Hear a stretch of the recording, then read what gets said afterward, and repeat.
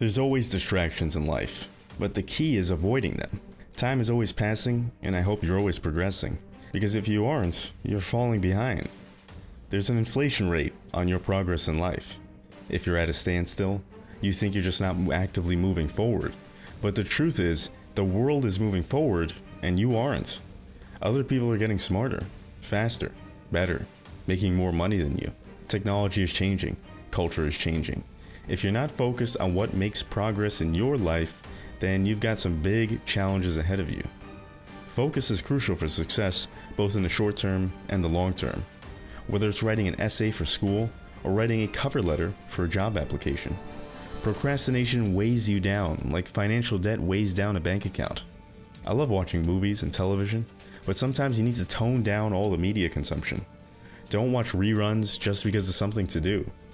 Don't jump on social media out of boredom. If you're going to entertain yourself, do it with intent. Everything should be done with intent.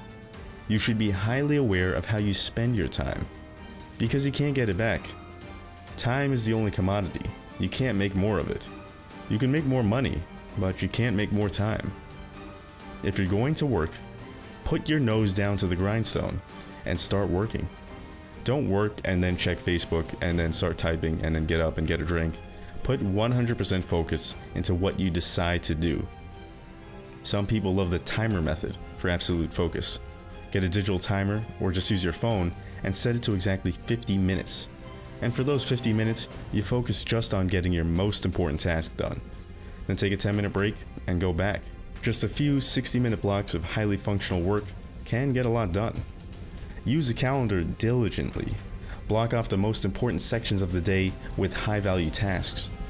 Have you ever started working on the computer and the next thing you know you're cleaning the kitchen or checking the mail?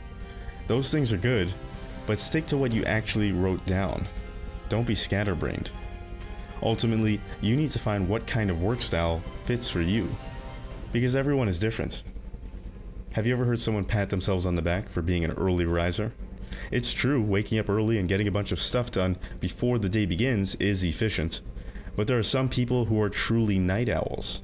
Their brain functions better at the end of the day when all the troubles are behind them. Know when to grind and when to relax, because you can't grind out work 100% of the time. I don't care how dedicated you are. You can't. You'll get exhausted. What most people do is they feel a little bit of discomfort and then they choose to relax for the entire day.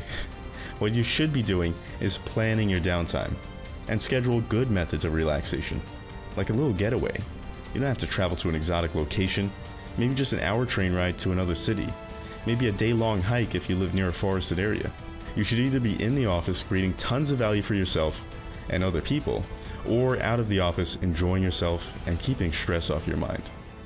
As you learn to stay focused, subscribe to the Endless Motivation channel for more inspiring videos.